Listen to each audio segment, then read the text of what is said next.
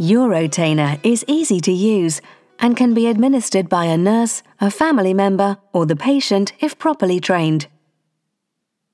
Prepare the patient's bed by putting a towel on it so to absorb eventual droplets.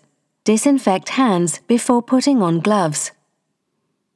The Uro-Tainer sachet is supplied sterile and should not be removed from its plastic wrapping until ready to use.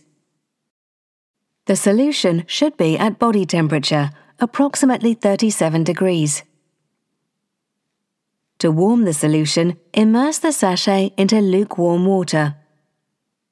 Peel open the plastic overwrap and remove the Uro-Tainer. Close the clamp by pushing and clipping it together. This will prevent any leakage. Next, pull the green tag and remove it completely from the cap. Twist and withdraw the cap without touching the clear sterile connector. Insert the Uro-Tainer sterile connector into the catheter. Turning slightly will help insert the connector. Open the clamp by pushing up on the clip. Allow fluid to drain in using gravity until no more fluid flows in. Do not squeeze the sachet.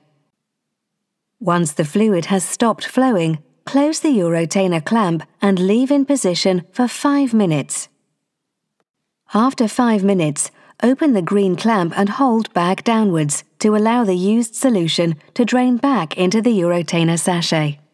When the bag is full, close the clamp and remove the bag from the catheter. Attach the drainage bag. Discard the Uro-Tainer properly after use. Always remember hand hygiene.